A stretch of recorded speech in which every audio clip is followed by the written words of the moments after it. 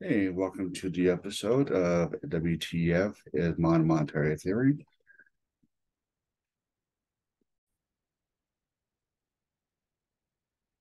This episode is basically for the Marxists out there who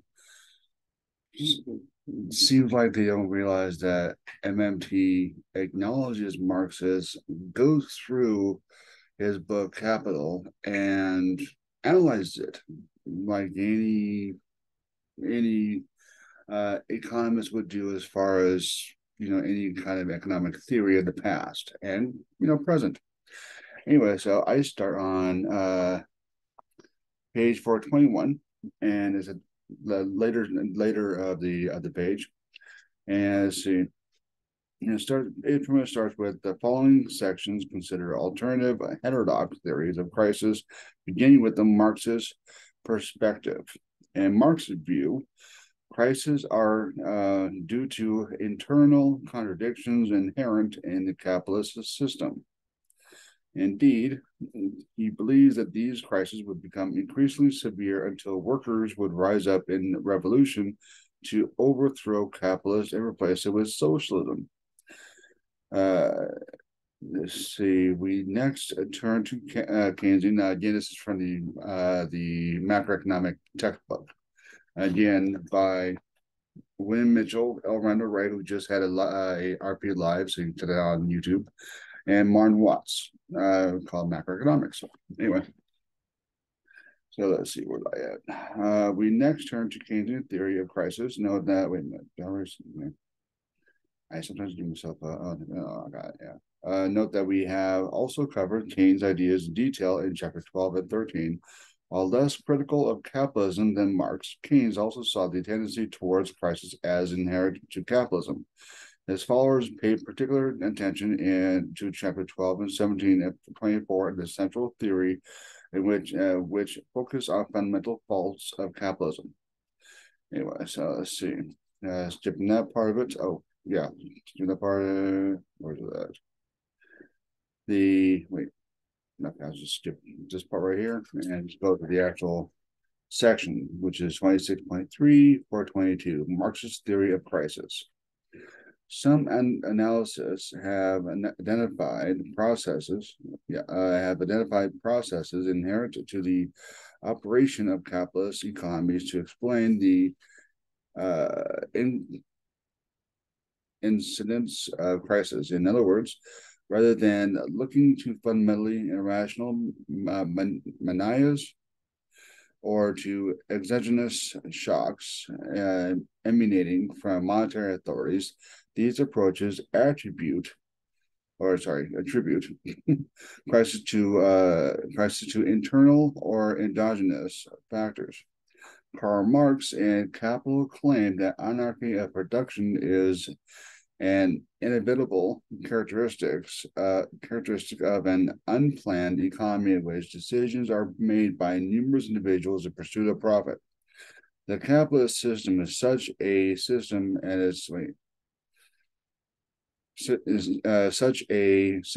is subject to disproportionalities of production so that some of the produced goods that cannot be sold at a price high enough to raise expected profits. Central to his explanation was the recognition that production always begins with money, some of which is borrowed. And this is used to purchase labor and the instruments of production in order to produce commodities for sale. If, however, some of the commodities cannot be sold at a sufficiently high price, loans cannot be repaid and bankruptcies occur. Creditors may also be forced into bankruptcy when their debtors default because the creditors themselves will have outstanding debt that they cannot service in this way. A snowball of defaults spread throughout the economy, generating a panic as holders of financial assets begin to worry about the soundness of their investments. Rather than waiting for debtors to default, holders of financial assets attempt to liquidate or sell assets to obtain cash and other safer assets. This high demand for liquidity, cash, and marketable assets expected to hold the normal value causes prices of less liquid assets to collapse, and at the same time generates a reluctance to spend as people try to hoard money. Thus, a financial crisis occurs in conjunction with a collapse of aggregate demand. Let's see. Marx argued that money is preconditioned for an economic cycle because it allows the separation of sale and purchase. He criticized Ricardo for denying a possibility of denying the possibility, there we go, of glut.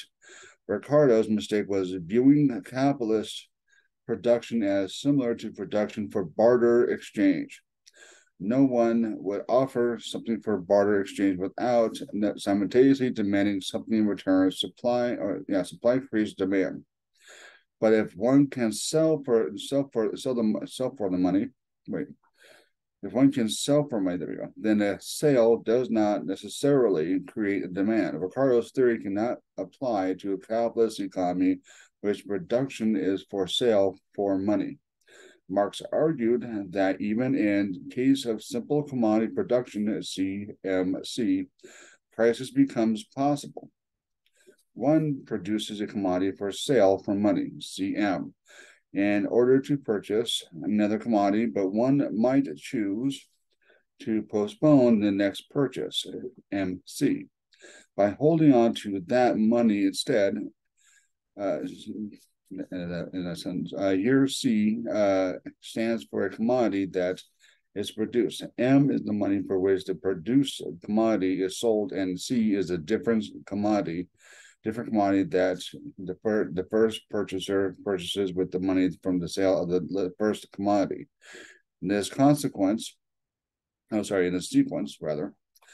money is simply as intermediary and medium of exchange, as the purpose of production is to obtain commodities in exchange. One might hold money temporarily as a store of value until one finds the desired commodity. This is still not a theory of capitalism, but even simple commodity production can experience a crisis. Let's see.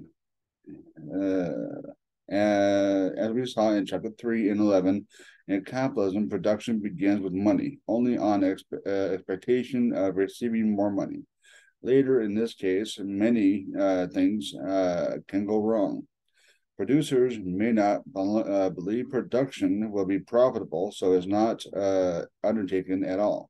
Alternatively, produced goods may not be sold because capitalists have misperceived the demand for commodities they produce, or even if products are sold, the profits may be lower than expected. Marx defines capitalist production as a process of MCP-CM, where P is the production process that transforms commodity inputs, C to final commodities, C for sale to realize more money, which includes profits. Note that that C is used to indicate commodity inputs and C is used to denote final commodities. The capitalist producers does not have a choice to not sell. Capitalists must sell in order to recoup the M money with which they started.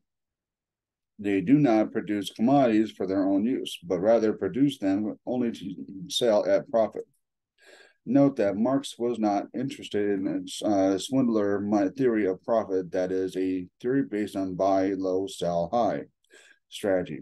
Prior to Marx, this was a common explanation of the source of profits, that is, the argument that profits are created out of trade. However, Marx wanted to explain the source of profits in the production process itself. In other words, his question was, will all capitalists be able to achieve M? He concluded that this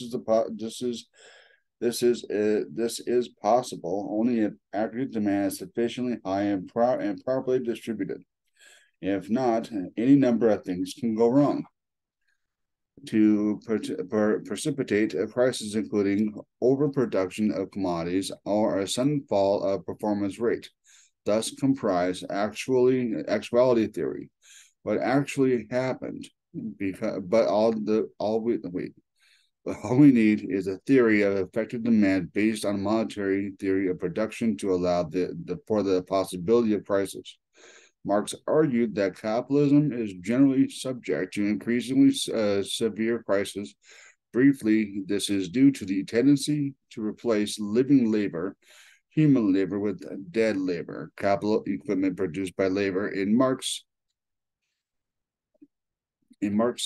theory, only living labor can produce surplus labor value, or dead labor can only produce the labor required to produce the capital equipment. As dead labor replaces living labor, the amount of surplus value produced tends to fall. Surplus labor value is the source of profits, and as surplus value falls, profits also fall. While Marx enumerated countervailing tendencies that could emulate and postpone this, he believed that the rate of profit will tend to fall over time. As profit falls, capitalists have less reason to produce, which generates downturns brought about by insufficient demand. The downturn makes it difficult to realize profits and service debt, which can generate an increase in demand for credit to be used to pay debts. A fire sale of assets can accompany this demand for credit, fueling falling asset prices. The downturn can turn into a severe financial crisis. Marx believed that capitalism is ultimately doomed, as eventually workers would rise up in response to these increasingly severe crises, overthrowing capitalism, replacing it with socialism. I freaking hope so. That's what we need, is people to get up off their butts and fight against the machine, I guess you could say. But anyway, so let's see. Baroness Sweezy, 1966, replaced Marx's concept of tendency at the fall of rate of profit by tendency of the surplus is rise. This occurs as capitalism squeeze works increased exploitation, reducing wages or required more work hours for the same pay. I'm not sure. I think make sure it's on here. Okay.